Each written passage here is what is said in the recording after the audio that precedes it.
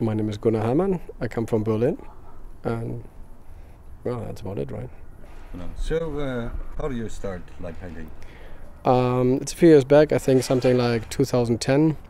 I probably did the first things with my mobile phone. I just, the song Kleine Taschenlampe brennt, schreib ich lieb den Himmel.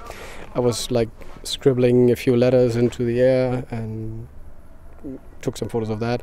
Later on, I took my mobile phone and I light painted a little palace kind of thing in my hometown, which was completely white, and I had this app and I indirectly painted it with that app. And then again, I ended up in the internet, saw lots of cool pictures, steel wool, and the first light paintings. And then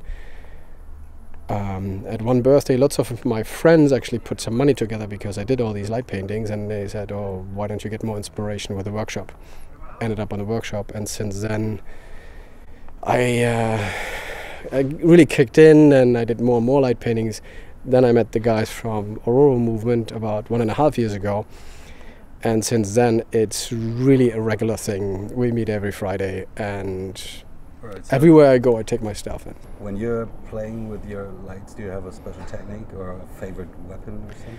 Well, at first was my mobile phone, and later on then I was playing with all sorts of things. I tried a little bit of steel wool, then I did a few rotation things. I actually try a few things, try techniques, and I want to excel at until a certain point and then mix them up. I love to do some tubes a lot. I always take a few tubes when I travel. I really like those black fiber optic portraits. I do that a lot. To my surprise, they turned out really well, and as it seems, lots of people liked it. Why light painting? It's the creativity part. It's working with lots of people together, because not very often you can do it alone.